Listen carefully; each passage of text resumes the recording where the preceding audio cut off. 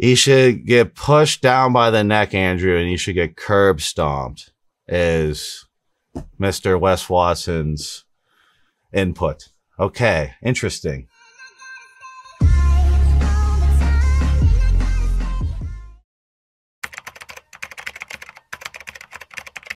What is up, everyone? It's Russo. I hope everyone is doing well. Today's ASMR spritz is some intelligent neon. Be sure to buy it to smell it, but hear your noises. That was a bad one. All right, welcome to another BS Clout Grab. Oh man, do I got a juicy one for you. So I've been sent this one a couple of times by my friends to react. I have one of my friends who's been in the penitentiary and has been obsessed with Wes Watson ever since he became a social media icon. He brought to my attention that, and my friend has been following Wes Watson forever because like it reminds him of when he was in the pen and how he always just wilds out on social media. He got involved with drama with one of the top natural bodybuilder channels in the world, Jeff Nippard. Jeff Nippard is an accomplished natural bodybuilder and a science-based lifter with all the intellectual backing to prove it and all the data backing to prove it. And if you're looking for training techniques or anything of that manner, Jeff Nippard has an extensive catalog of extremely well-made, well-documented videos that are backed by scientific data that, in my opinion, as Sigma Russo, right, you can't really argue and debate him presenting data, and he looks absolutely amazing for a bodybuilder that's completely natural, that I believe is natural. And he's put his money where his mouth is, unlike Russo, and stepped on stage as a complete natural, and he constantly maintains peak shape all the time, and he's actually very strong, accomplished, well-spoken, and able to create very nicely edited videos for years on end. That apparently sparked some caveman, Mike Van Wyck, I think is his name, and they had a bit of an altercation in the gym. So Mike Van Wyck, I guess you could just argue like he's just like a typical, like stereotypical juice head. I already tried to watch this, and it's kind of spoiling that I didn't watch this fresh because I had to see what was going on, because I was telling Andrew how much of a fan I am of watching, like, Wes Watson's like a giant penitentiary meme. A lot of people take him seriously. Like my friends who have served time, they love him as like an iconic meme. So when I heard that he was involved in this situation, I had to react because Mike Van Wyck was confronted by one of my favorite entertainment vloggers, Eric Kanefsky. The best in history is, you know, Eric Kanefsky's thing. And Eric Kanefsky called out Mike Van Wyck, and Eric Kanefsky's a big dog, right? He's about the same size as Mike Van Wyck, and I forget what he was calling him out for. So yeah, Eric approached him and essentially made direct death threats immediately, like straight up death threats on the expo floor for, again, trying to have a conversation, a debate. When you're dealing with someone like Mark, there's obviously an implication that this guy has a lot of street edge and that the ego is extremely fragile. So with these types of individuals that possess street edge, you have to be very coherent that they do not want to debate normally. They do not want to interact in a point where they feel any more belittled because they are already belittling themselves daily. You have to be very careful when someone is in street edge high guard like that, not to fuck around with their high guard, because it is not an attack on you, rather it is a defense on them. And that happens a lot with these street edge type personas, is people who aren't around those types of people don't understand what they're doing, and that like when someone is rised like that, you kind of have to match the rise for them to like unfold and open up. And if you've never dealt with an individual like that, you don't understand what's going on, and that could be rooted in extreme trauma they never got through. And that seems to be the thing that's going on with this guy. You know, the typical juice head, like big dude walking around, little dude in the shell. Eric Kanefsky basically roughs him up about some simple things, and he decides to go after Jeff Nippard. You're picking on a dude who's credible, backed by credible science, by a caveman, essentially, like a Neanderthal. Like, let's be real here, dude. You're walking around like this is like, Andrew, it's like the high school bully. Hey, let's pick on the small guy. I just got picked on by Eric Kanefsky. Like, that's what's going on here. So sorry, John Bravo. Everyone check out John Bravo. I'm lazy, and dude's got it watermarked up. You know, Johnny Bravo's right in the middle, but Russo's gonna paradox over him. I'm gonna do a double reaction clout grab, I guess. So again, Jeff is not afraid to intellectually, let's say that, intellectually debate this guy. Mike, I don't know what intellectually is going on with him to even start this beef, because number one, like, the clout amassed by Jeff, it's like, it's an obvious, like, dude, it's not even the same level, man. I don't know what you're doing with this. Like, this could backfire, be extremely bad. You know, that's what I would be as his right hand going into this, but we know this is all ego driven. But afterward, I'm gonna be very curious to see what people have to say after they see this. But the footage, again, was very hard to get, but I did everything I could. So again, looking at the footage, Mike instigates like a bully, saying sup. Jeff shrugs it off. Again, he could have intellectually debated him. He's deciding to showcase that he is fragile right onto him. To bring it all to you before anybody else. Well, this is the footage. We're going to take a look together again. The first time. All right, Mike says, what's up? So we see Jeff and Mike exchange. And it looks like Jeff had a smile.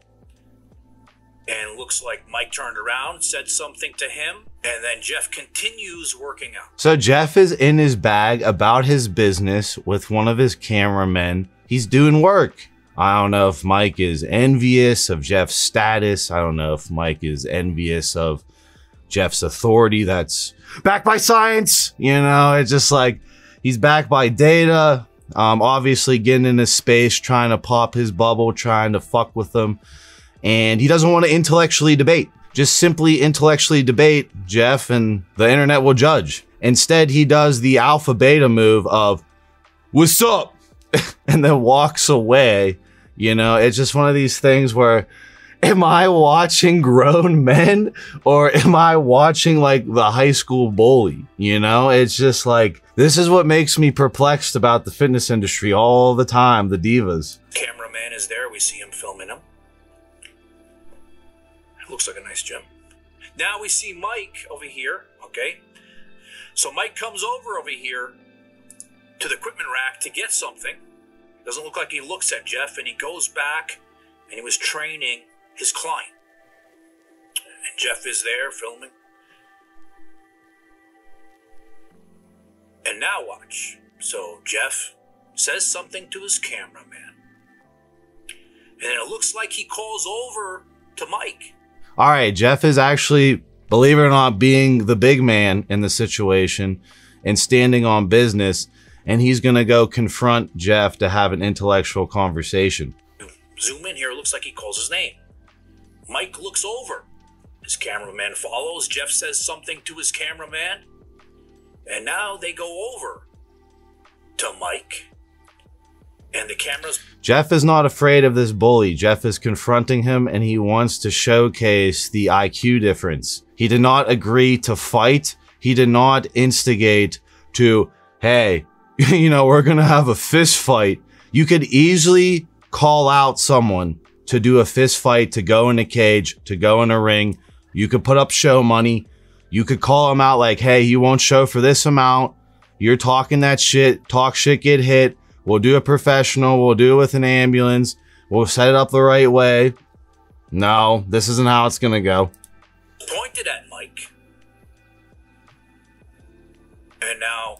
So this is exactly, you know, the type of behavior that you would expect from someone with street edge. So I am for Jeff, but when you're dealing with an individual like Mike, you know that high guard is high, right? He's in high guard.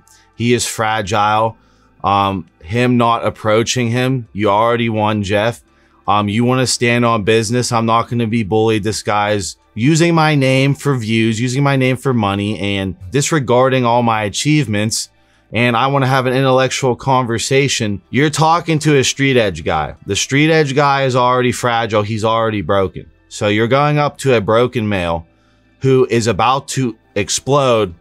And you have to realize when one of these street edge individuals is in that high guard, because something happened to him that his ego never recovered, and that's probably why he's that size. That's probably why he's so emotionally all over the place, to a point where when the dude who can beef him, Eric Konevsky, comes up and beef him, you can see him baited down. And that was held internally, and that's being taken on Jeff, who wants to intellectually destroy him. The high guard was probably not detected by Jeff, and Jeff is just tired of this guy ruining his name for no reason, and he won't say anything. So this is one of those situations where both of them were asking for the wrong type of smoke. Obviously, Mike is going to get wrecked by Jeff, and Mike does the little bitch boy move. He takes him, he throws him. It looks like he's tripped over that bench. They get closer together. They exchange words. And notice the cameraman put his camera down. He's not filming this footage at this point. I'll get into that later. He takes Jeff again. That is completely unacceptable. Mike, you have no control of yourself, no control of your emotions. Why not do this to a guy the same size? How about you go in an MMA gym, right? You're going to find your match. I've always met my maker in a fucking MMA gym. You know, there's always going to be that dog who's more of a dog than you. You getting so butthurt over him defending himself after you take the shot to a point where you can't intellectually debate him because you'll get destroyed. So you have to not only lash out, right? And maybe Jeff didn't detect your street edge. Maybe Jeff has never dealt with someone with street edge and high guard, and, you know, how people on the street, you know, they kind of a little bit different as far as that goes, especially when it's fragility. He's fragile, right? He's fragile to a point where he can't even deal with Jeff's intellect coming around him, because if that gets clipped, he's done for, and he asked for that smoke. And I get Jeff knows that he asked for that smoke. It's just like with these individuals, they're already broken internally, you know? And the second push on Jeff is a showcase that he wasn't willing to do that to Eric Konevsky at all. He's only doing that to Jeff to make himself feel good. And it's like a disgusting act when Jeff wants to literally just be like, hey man, this is my opinion based on all this money backed by credible data. You know, you're a big dude. I'm not like hating on you that you don't know how to lift. It's obvious. We already saw Jeff's professional retort to this guy. You know, in your mind, okay, he's already defeated. And I've had instances where I've dealt with street edge people where you need to detect when they're in high guard, like, hey, like you might be intellectually better than me. I'm in street edge. I'm in high guard. Like, it's not worth the smoke, right? It's not worth it. It's not worth reapproachment. It's not. Pushes him by his throat. Jeff has his hands up. He doesn't want any part of this. I don't blame him. And then take a look here at the cameraman. He pushes the cameraman. Absolutely crazy. Because Mike was the instigator, obviously intellectually he's going to be defeated. So I guess the physicality of him abusing all that gear and ruining his body when Jeff and the cameraman aren't doing that, he's going to extort that advantage. When Eric Konevsky basically bullied the bully already and he backed down, you know, he bowed down in that situation, all that energy is being reverberated onto Jeff for essentially no reason. You know, it seemed like the bully looked for a target, and just because of Jeff's stature, not Jeff's achievements, not Jeff's information being backed by medical data, not Jeff's ability to actually be in his own vibration as his own star, not needing to pry on other people, you know, to a point where you're just essentially like, it's a stupid rake, you know, it's a stupid rake of clout. He walks away.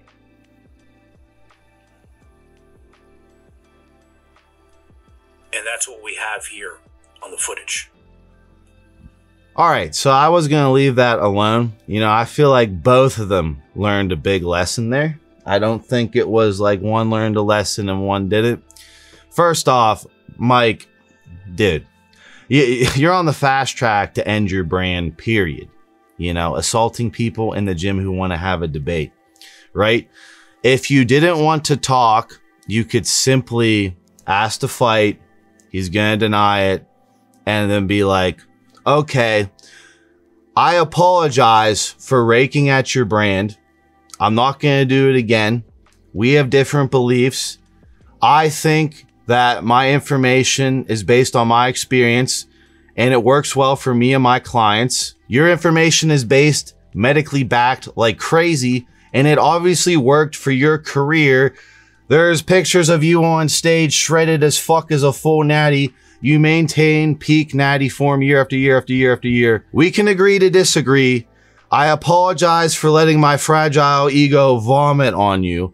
Eric Konevsky bullied me as I was bullying other people, and I backed down. I internalized it, and I sprayed on you for no reason. I really need to work on myself internally. Let's move on. Jeff should be like, Mike, I understand you had a disagreement. I wanted to intellectually destroy you and embarrass you and break your ego farther than it already is on camera. I needed to understand that you are a street edge individual.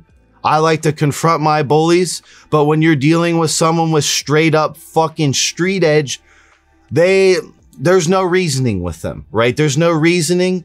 They are, you know, I don't bark, I bite. There's no talking, it's I bite, you know? And I've been around individuals like that where they'll put on a boy mask. I know they're in street edge and they're trying to get me to fuck up around them. They're trying to get me to fuck up around them to teach me one lesson and bark me down so they get power over that. And I've just had experiences like that from very young to very much my mid-20s, you know? And when you're around individuals like that, there's no point to intellectually debate them. They have already defeated themselves internally. They need to work on themselves. And when he said, what's up, and walked away, and Jeff is owning the space as the bigger male, my 2 cents, if I was his right hand right there, I would advise him not to approach Mike because he is already in ego death. He's in ego death, you know? He's struggling. He's clawing around with his brand. It was already stupid for him to call out you, and you intellectually defeated him. There's no point to intellectually belittle him and shatter him more because he is already facing internal damage. I would not ever do that to any street guy. You know, they don't play around, and they are very much, I don't bark, I bite, and that's what he got. So there's a learning lesson for both of them. That high guard was created for a reason, right? That high guard, something happened to him where he built this high guard to where you can't get to him, and anything is just going to be met with physicality because the ego behind the high guard is already damaged. And it seemed like Eric really got through the high guard because he matched him, and he looked for the easiest target. Jeff is not the easiest target, but like, I guess the stature of Jeff, not the, you know, prowess of Jeff. You know, he went right up to him, no bullshit, no fear. And yeah, they both played a stupid game. They both won a stupid prize. If Jeff just owned the room and then went online again and said, yeah, he didn't even want to have a debate.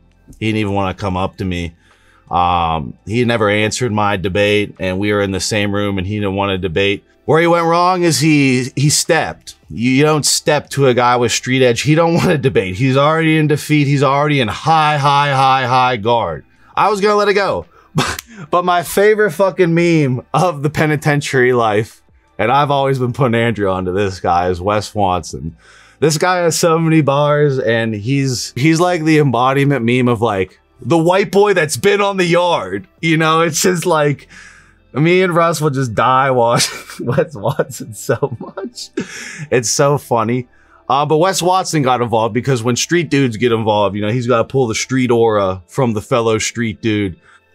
So yeah, Wes Watson went on Fresh and Fit on big quotation marks, how to be a man. Wes Watson is more like, okay, I'm going to be this character. It seems to be working great. But yeah, when you saw him go on Fresh and Fit, and even like the podcast hosts, they're just like, thank God this guy came on. They just gave us like 80 fucking clips where they're asking about family, how materialism. Sure, it's cool. I'm not against materialism. If you have things for aura and they mean something to you, sure. But like Wes Watson's like, add to cart, add to cart, add to cart, add to cart, add to cart, add to cart. I sell courses that tell you how to sell courses, and I uplift you by telling you can do it and then charging you, which means you can't do it because I charge you. Like, he's like one of those guys. So he's going down that sin cycle, I guess. You know, it's just like, he's so entertaining. This is why I had to react to it, because he's seeing some street biz shit, some street shit went down, and like he's got to weigh in on it to get his street aura. So I'm just saying, Wes Watson is like legitimately like,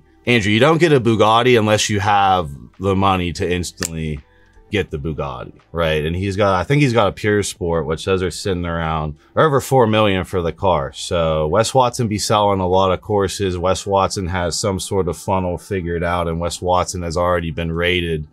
His penthouse has been raided by the feds already. So again, you know, this is one of the entertaining meme characters that I truly like following. And, you know, Russ and I have always been obsessed over his clout rise is fucking funny. I'll just say it like that. He pays for these girls. Cipriani, and she walked by with her dog, and I jumped up out of the table. My homie goes, "Oh, that one's your style. That's a hot one." Andrew, that one's your style, man. That one's hot. That other one's not hot, but that one's hot. That's instantly your style because she's hot. Well, what about her frequency or her? Nope, she's hot. We can joke about this, but like, he is programming all these people to be like, I gotta get the hot one. Like, no, you gotta see the one that, like, the compatibility, right? That's like where you're wondering, I don't know, you're wondering where Wes Watson ends up, because he's in a very crazy path. You wonder if he differs from this path or not. So I jumped up off the table where we were eating. I ran over there. I said, "What's up? What are you doing? What's your name?" Andrew, that was his pull, you know? He's like eating, just like, he's like a prisoner. Like, he's still like at his lunch table. Oh, that one's hot. He's like rises up. He just comes up. He's like, "What's up? I'm Wes." Like, is that how you get it done, man? Like, no, dude, you fucking went on a website. You're like, all right, this one's 100 grand for 2 months. Roll with this one for a bit. Boom. Shows up at the door. Mail order. And my Instagram was down at the time, so I couldn't even flex the gram on. Couldn't flex the gram. It was down at the time, you know. Had to show the blue. Hey, what's up? I have a blue check, but like, I don't have my blue check right now, but here's, it's gonna come. It's down right now, but I got a blue check. Boom. Bag that pussy. On her. But I was like, "Let me come pick you up in a little bit." And she's like, "What are you talking about?" Like, no, like, she barely speaks English. And then I just sat there for a little bit, convinced her, came and picked her up. And we've been vibing ever since. And you know why he does this shit? He wants people to see him online and yells at the landscaper to shut up. In the meantime, watch, here you go.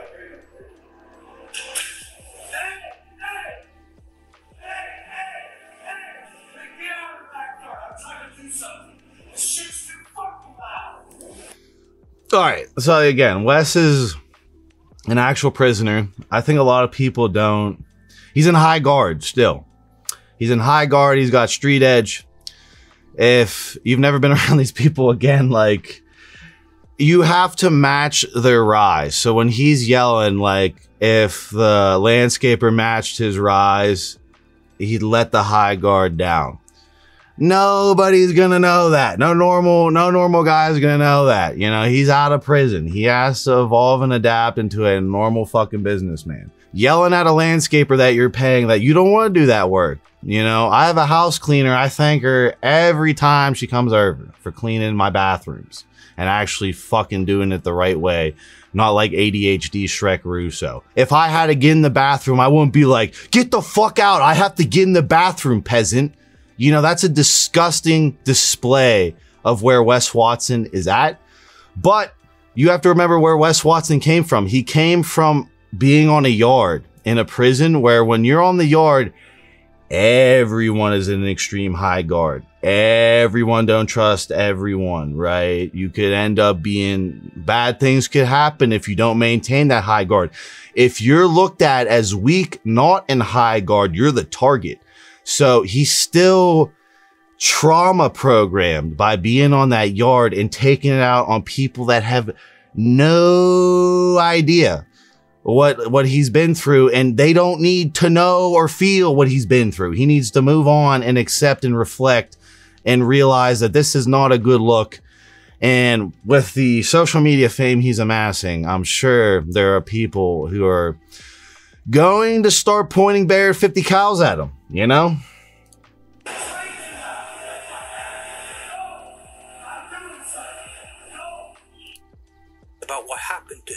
in prison.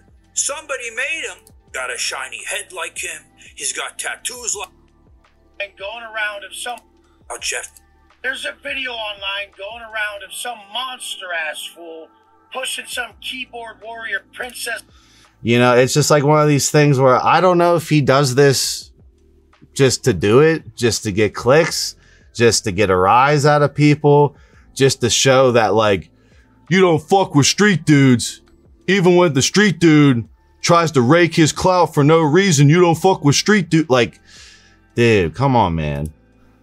He pushed him by his neck. You pussies are in the comments going, he should press charges. No, he should get pushed by the neck and then get his head stepped on. And everybody else should say, good bitch, don't.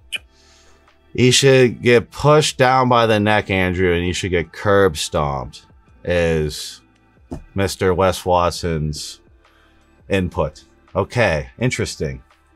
You know, this is one of those things where, like, bro, we are not on the yard, okay? Mike fucking called Jeff out. Jeff didn't even take a shot, and it broke the fucker's ego, right? He just basically said, here's my stats. What do you want to debate, man? Then Jeff wants to confront his bully because he's no fear. He's actually a man. The fucking man child who's juiced up to the gills, fucking walking around at 200 whatever pounds, implodes and hits him. And that's a good thing. And he should have went ahead and curb stomped him. We all should have went good. Eric Konevsky already stepped to him. He fucking stepped. Eric stepped. That dude didn't want no smoke of the dude the same size. Are you forgetting that Eric stepped? Eric stepped. He stepped right to him. Nothing fucking happened. Defeated. Beta. Beta. Beta. We don't need to showcase this stupid bullying behavior as good. That's street shit, bro. Sure, Jeff should have realized how fragile that dude actually was. And sure, when you have street edge, when you're in high guard like that, you should just let him. He's already defeated. There's absolutely zero fucking point. That's what you should be saying, Wes, is that guy was already defeated. There was zero fucking point. You should have just sat, filmed your video to all your subscribers that are way more than Mike will ever have. Fucking ored up the room. It's bigger. He's not going to do shit to you. You shouldn't have went up to him and actually tried to intellectually debate him and diffuse that. You can't diffuse a street edge high guard dude. He can't diffuse himself. All right. What's the takeaways? If someone is blaring street edge high guard, don't debate him. He's already defeated internally. I have tried to debate dudes in street edge high guard. There's a specific scenario in 4th grade where I got knocked out. I went back, tried to debate. People got mauled, okay? There was no point for me to go back. I should have detached. I learned a lesson there. In my college years and to where I moved to Tacoma and got the street edge life again, I learned very quickly it's just best to avoid altercation, and true G's fly low. True G's don't go around physically assaulting higher intellectual dudes to try and prove they're the better man. They're not. Jeff was the bigger man in the situation the entire time. Jeff needs to learn that if a dude's street edge high guard, there's absolutely no point in going up and debating him because there's a reason why that high guard street edge is up. His ego is already broken. That is the only thing that is protecting that guy from imploding emotionally. And Jeff wanted to hurt him even more. He should have just ored up in the gym. Oh, that guy didn't even want to debate me the entire time. Should have went on IG, sparked him even more. That would have defeated him more, right? Instead, he wanted to actually be man to man. Mike isn't a man, right? He's battling something. I just wanted to showcase Wes because his life's very entertaining to watch, and I'm excited to see the Wes Watson evolution. How long can he pull the prison yard character and the escorts before something happens? I don't know, but we shall see. I hope you guys enjoyed this video. I'll see you guys in my next one.